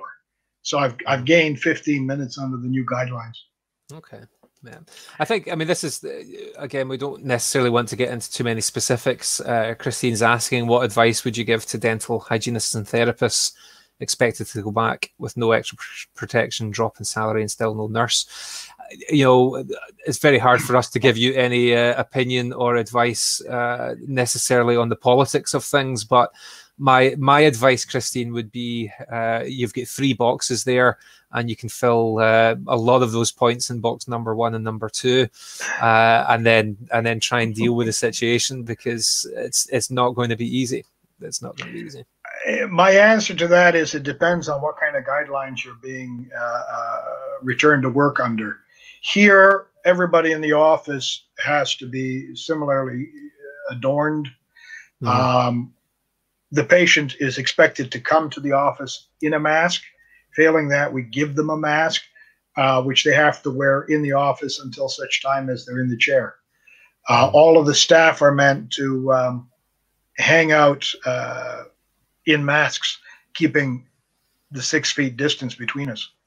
As far as air filtration is concerned, there has been a whole bunch of argument over air filtration, and our guidelines were drawn up with the perspective of the least noisome demands. Even with air filtration, right now the guidelines say 15 minutes. If I had 15 air exchanges an hour, which could be done with filtration, then I could have cut that down to 8 minutes between patients. But 8 minutes, 15 minutes, I'm at that stage in my career where I don't want to work that fast anymore. I gave up the roller skates a long time ago. Not to mention that I'm going to use that extra time building further rapport with the patients. That's true. Yes, so as I say, the politics are definitely very difficult, and that's part of the reason why we decided to have this discussion now and change it from the original kind of concept of let's talk about only dental hypnosis to talking about hopefully concepts and ideas behind some of this that people can personally get a bit of benefit from. You know, and techniques and meditation as well. But I think as if you're feeling stressed about going back to work tomorrow, next week, whenever it is going to be, I think my feelings would be, first of all, make sure you're getting a good rest. You know, set an alarm on your phone that says go to bed. I actually have to do this because I'm a night owl and I will stay up till 3. And Gabor knows this because I've spoken to him, and he's going to bed and it's 5 hours before, you know, earlier in Hamilton. So I need to set an alarm on my phone, you know, about 11:30 midnight. It says, right, it's time to go to bed. Diet as well. You have complete control over the fuel that you're putting into your body. You know, you get out what you put in. So if you eat crap, you will feel like crap. So again, I've got to be conscious of this as well, because I love a crisp, or as you guys would call it, a potato chip. That is my barbecued. Any flavor. It's my kryptonite, and I get that little burst of endorphins when I polish off a packet of crisps, and I have to appreciate and understand that ain't going to make me feel good in the long run. So it's making the conscious decision. When you're in the shops, you know, when we talk about habit formation, you know, stopping smoking, isn't about not smoking the cigarette. There are a multitude of steps before that. It's the standing in the store, looking at the cigarettes behind the counter and making the decision not to buy them. Is the first step. So when it comes to your diet, when you're going around the grocery store, the supermarket, make sensible choices. If you've got good wholesome food in your fridge and in your cupboards, then you are going to eat good wholesome food and you are going to feel better. So that is really important. I'm going to give you a piece of advice my late father gave me. And you've got to put my old man into context, God rest him. He grew up during the Depression. He participated on the wrong side in the Second World War, spent 2.5 years as a prisoner of war in Russia after the Second War, came back to a depressed Hungary back in the day, took part in a revolution, came here, had a divorce somewhere in the middle of all of this. And he said there were 3 things they can't take away from you: what you eat, what you learn, and your sense of humor. Well, sadly, I'm at that age now where what I learned, I've managed to forget. And the hard drive just isn't accepting new files. And when I go searching, it pops 404 all the time. Page is missing. What I eat, well, Lord knows, I've got to be careful and behave and all that other silliness. But it's your sense of humor. Even in the worst of times, my black sense of humor hasn't gone away. So regardless of how stressed you are, whatever your fears are about going back to work, fuel the sense of humor and keep that going, because I think that will do a great deal of good for anyone who's feeling a little bit out of sorts. Yeah, that is so true. I actually recently was on a lengthy car ride, and I thought, I need to stay awake. I had to drive to Heathrow and back in a single day, which from Glasgow is quite a trip. I was taking somebody to the airport that was on a repatriation flight. And on the way back up the road, after about the 12th hour of driving, I thought, how do I engage my brain? Music isn't going to do it. I'm not going to listen to a lecture. So I put on some Kevin Bridges, who is a Glaswegian comedian, and the last couple of hours were just a complete joy. So humor is massively therapeutic. Very much so. Yeah. Whether it's for you or for the patient or both. Indeed. Preferably both. Indeed.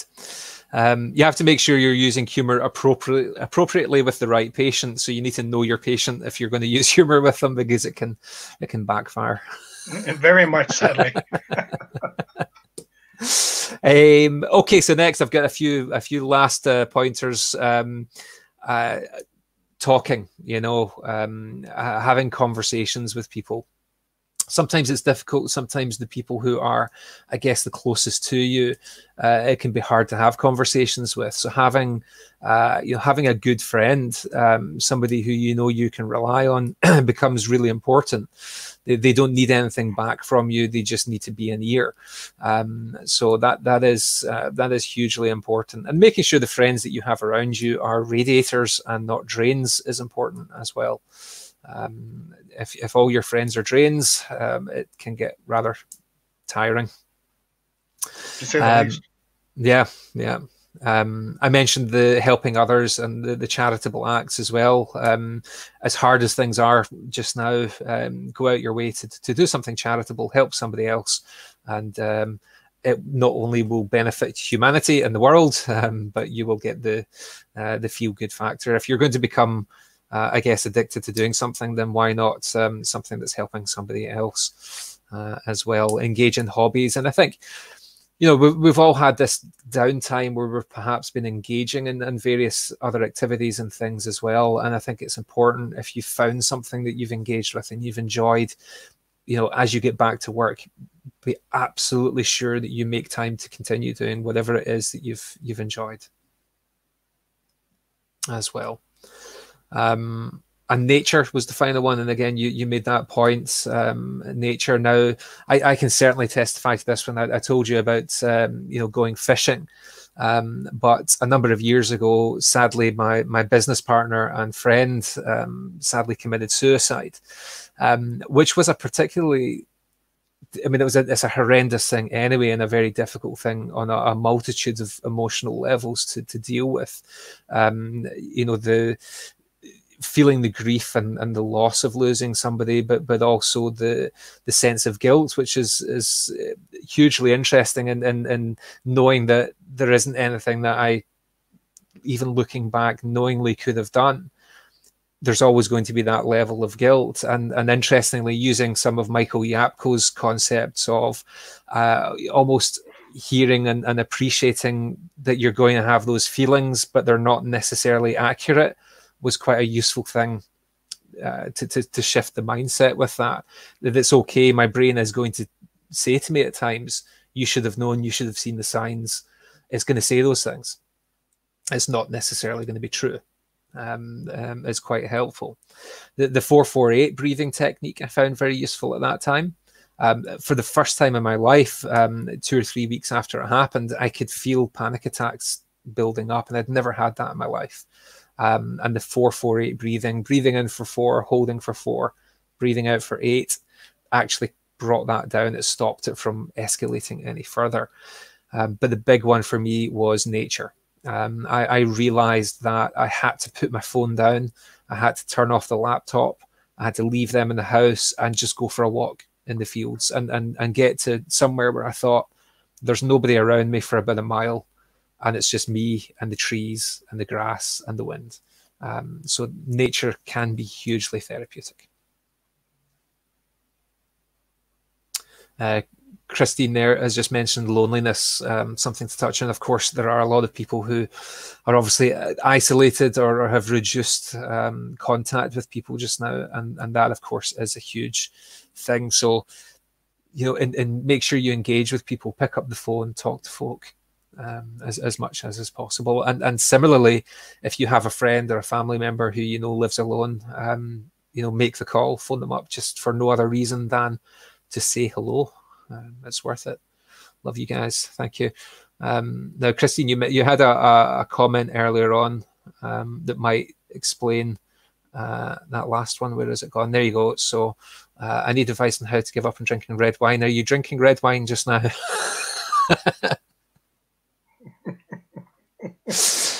I would say mix red and white to get pink first, and then work to white, and then try milk after that, perhaps. Yeah, but I wonder. I mean, obviously, there's an effect alcohol physically will give, but if it's the anchor, if it's the physical, you see people that go into a pub, okay, and they've had a stressful day at work, and they get a pint of lager, or a pint of beer, or of a whiskey, whatever it is, and they take a drink. Oh, that's better. I needed that. The stuff isn't even out your esophagus. It's hardly hit the stomach. It's certainly, the alcohol certainly not had time to diffuse into the bloodstream yet. So but it's an anchor. It's an anchor. It's an anchor. It's not the alcohol. It's the mindset of, this is going to make me feel better, and now I feel better. Well, the other side of that too is it's the golden mean, if you will, everything in its proportion. Basically, there's nothing wrong with a good red wine, both physiologically and psychologically. It's an excellent form of nutrition and has some benefits, and certainly European medicine tends to favor it more than North American medicine does. Mm-hmm. On the other hand, it's knowing your limit. Mm-hmm. It's knowing when it's excessive, when it's addictive. In my family, sadly, there was a history of alcoholics, many of them. And the consequences of that addiction was not pretty, both to the individual or to their immediate family members. So at the end of the day, you have to know yourself well enough, which is a very old concept, Socratic, if I'm not wrong, know yourself, that one drink is fine, two drinks is not fine. If you know your limit and you stick within that limit, there's nothing wrong with enjoying it. It's understanding yourself and your limitations. Yeah. I think for me, that's as far as wine is concerned, it's one of the reasons why I rarely drink wine is because my wife doesn't. Obviously, my kids aren't old enough. So if I open a bottle of wine, then the whole bottle is open. And if you leave it, the good things about enjoying a whiskey is that the whole point is you take the lid, you have one, and the cork goes back on, and the whiskey's good. Certainly, at the price of a whiskey, one shot is all you can afford. Indeed, indeed. But I think if you are seriously looking at any form of habit substitution, or you know, if you really want to stop something or change a habit, there are a multitude of techniques and things that can be done to do that. And you know, I believe most of the time, if you're going to do that, the trick is to replace it with something that has, at the very minimum, similar things that it gives you. And I'm not talking about physically necessarily, but the same the same sense of relaxation and joy. So stopping smoking, for example, and again, Pat McCarthy talks about this. He says, imagine a kid is sitting playing with a toy, and you go up and you say, I want the toy, and you try and wrestle it off them. You're going to have a fight. If you approach the child with something that looks shinier and looks more interesting, you've got a half chance at swapping it. So I would say, Christine, I would look at something else that you can also do that will help you anchor your inner wine.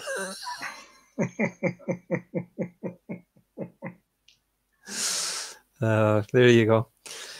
So yes, I think we've been gassing away for nearly 2 hours now, believe it or not. I can believe it. Yeah. And that has been very therapeutic. I've enjoyed. I've kind of forgotten. I don't know if there's anybody still watching. It may well just be me, you, and Christine. I don't know. Yeah, it could very well be. So you do need to get your sleep, because you are. Oh, tomorrow's going to be exciting. It's going to be exciting. Yeah, but you're not feeling stressed about it. No, not at all. After 40 years near a dental drill, having worked in private practice, solo practice, group practice, and the hospital, it's just another day in the neighborhood with whatever the neighborhood brings me. Yeah. And I'm at that stage where, and I would never have imagined it of myself, but I tend to go with the flow. I don't let too much bother me anymore. Mm-hmm. And I practice a lot of the stuff we've talked about so that it shouldn't bother me. Yeah. Well, I think that's true. And as you say, you look back over dentistry. I mean, we adapt with new technology, digital dentistry, lasers, computer controlled injections. There's a whole myriad of new technology that we adapt to. You look back into the 1980s and the change in PPE that happened. That must have been quite stressful for a lot of old school dentists. Well, to put it in context, when I was in dental school, we didn't wear masks and we didn't have rubber gloves. Yeah. If you were going to do a messy scaling and you asked for a pair of gloves, they wanted to know if the patient had hepatitis B. Yeah. It was almost an act of treason to ask for a pair of gloves, especially when you didn't want blood under your fingernails. I mean, that's what it boiled down to. Yeah. Well, I started practice in '84. I started at the hospital in '86. And the first day I worked barehanded. The next day I put on my gloves and my mask, and I never took them off again. Mm-hmm. And it had nothing to do with that was about the time that HIV became a big issue. It had more to do with just a sense of I can keep my hands cleaner, and it's a far safer approach, especially with psychiatric patients, where I've been exposed to every known communicable disease out there, which is, again, another reason perhaps I'm not fazed by the virus. But then again, I'm at the other end of my career, so. But again, it is funny, this, the concept of change, to look back on an era where nobody wore gloves at all. It seems unfathomable now to the new generation. Reusable needles, just unthinkable. I kept a fellow's practice alive while he was recovering from a heart attack, where he had a large gauge needles that were sharpened and sterilized in an oil sterilizer, which goes back to the 50s. Never mind. Yeah. So yeah, I mean, change is part of our profession. It's part of all professions. And again, well, you're right, and we adapt to it. I mean, it's now so conditioned within me that I can, of an evening with my youngest child, have a toothbrush and with my clean hands get in his mouth and clean his teeth. Bring the same child to me for his dental checkup. I couldn't go near him without a set of gloves on. Of course. And I can't, I won't sit down at the chair without my loops as well. Yeah. Because suddenly I can't see the oral cavity. I mean, how is it that happens? Yeah. But I mean, to put it into I don't know where most of the folks, if anybody's listening at all, fall into, but I was taught when you acid at your tooth, it was 60 seconds. You never touch the dentin, or the universe will implode on itself. Yeah. And then some Japanese dude says, hey, let's total etch for 15 seconds, and it works just as well. When I graduated, within a couple of weeks, they were offering lab fabricated resin veneers. 2 weeks after that, I went to my first course on porcelain veneers. The American Academy of Cosmetic Dentistry was formed the year I graduated in '84. So, then I look at the stuff I don't even take for granted. I just, oh yeah, veneer. Okay, let's do it. Well, I like a phrase from Star Trek, because I'm a Trekker from way back. It's from the next generation. The Borg, resistance is futile. So you might as well just go with the flow. Just assimilate. Yeah, and it's the same with stress. Yeah, ignore it; it'll go away. Yeah, and I think a lot of the obviously a lot of the changes and the things that are happening, we will in time look back on, and it will seem par for the course, even though there is confusion and things are uncertain just now. A lot of it won't necessarily even last for long or forever. I think we'll see certain elements of it that will stay with us, and we will, in 20 years' time, be looking back at how dentistry changed in the time of COVID. You will be looking at it in 20 years' time. Maybe. I hope to be on a hammock someplace on a beach in Tahiti. looking at the inside of a whiskey glass. Preferably, yes. Yeah, indeed.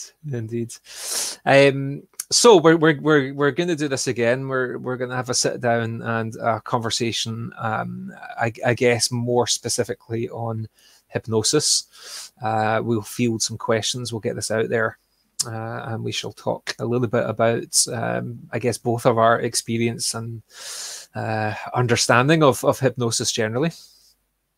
And that will be as an introduction for anybody who has no experience in it, but also hopefully a few interesting little nuggets for people that are already using it as well. I'm looking forward to that. It will be good. And as I say, in the meantime, for anyone that's listening, everything will be okay. You're going to be absolutely fine. Look out for the rest of your team. Look out for your staff. Give them some support if they are showing any signs of stress. Look out for each other. There's also been a little bit, I don't know if it's been the same in North America, there's been a little bit of, I guess, a climate of frustration among dentistry. So there's been a lot of arguments and things on different dental forums, and obviously people not happy with the governance and guidance from above. But I really think we need to put our energy into moving through this and moving forwards in as constructive a way as we can, and that's important. Quite right. The one thing about the dental world is if it's happening in Calcutta, it's happening in Toronto, and I'm sure it's happening in Glasgow, and everybody's complaining about it in the same fashion. Indeed. It's a different language, especially Glasgow. Well, as perhaps a finishing thought, many years ago, there was an International Society of Hypnosis meeting in San Diego. Mm-hmm.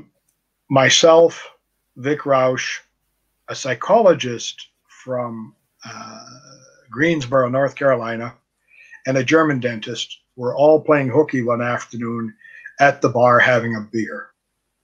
Now, if you had been the waiter or a fly on the wall, you would not have understood that we were from different places in different professions, because everything we were complaining about, everything we grudged about, was identical. Government, patients, business, you name it, it was the same complaints. Yeah. So it's the same everywhere. We're all going through it the same. The dust will settle eventually. We just have to be patient and go with the flow. Indeed. And of course, it doesn't matter who you vote for, because the government always get in. Yes. Yeah. Excellent. Well, as I say, I have thoroughly enjoyed that. We're now just over the 2-hour mark, so I think we should draw a line under it. Obviously, this will be on social media, so it can be watched again by anybody. If you've tuned in and only seen part of it, you can go back and listen from the beginning. And we absolutely hope you'll join us again to have a chat on hypnosis. God willing. Indeed. Thank you so much, and I hope it all goes well tomorrow. Well, you may read about me if it doesn't. Okay, stay safe, everybody. Thanks for joining us. Be good. Cheers now. Bye-bye. Bye-bye.